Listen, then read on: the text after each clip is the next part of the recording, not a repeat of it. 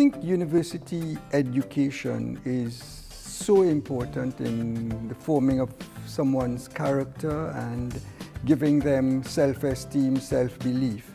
And obviously that's an important part of international sport, believing in yourself, believing in your goals and objectives and trying to achieve them. A personal highlight for me and very important catalyst for my career.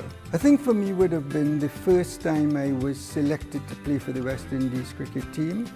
I was 19 at the time and was actually idolizing many of the people that I was going to be part of the team with. Sir Frank Worrell was the captain, and then people like Garfield Sobers, Rohan Kanai, Lance Gibbs, Conrad Hunt, Wes Hall, Charlie Griffith. You just look at them and you just think, I can't believe I am going to be rubbing shoulders with these people.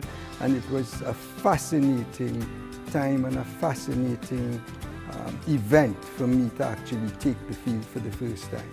When one is taking part in sport or even in academics, you're really doing it to just try to be the best that you can be, and to realize that that is now being recognized as something special, more special than the thousands of people that have passed through Nottingham University, and to be in a Hall of Fame.